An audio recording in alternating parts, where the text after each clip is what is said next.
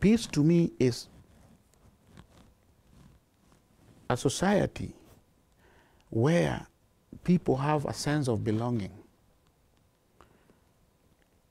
You have a sense of belonging as a family, because that is why in our homes, conflict doesn't just mean like outside our homes. It's something that we have conflict, problems within families and society, the government, and then international conflicts. So that's my understanding of peace. A sense of belonging, a sense of appreciation, a sense that you feel that, yes, I count, I'm valued within this family,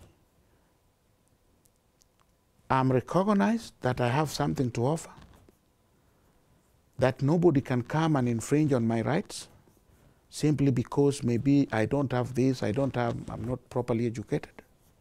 So that is the way I see peace.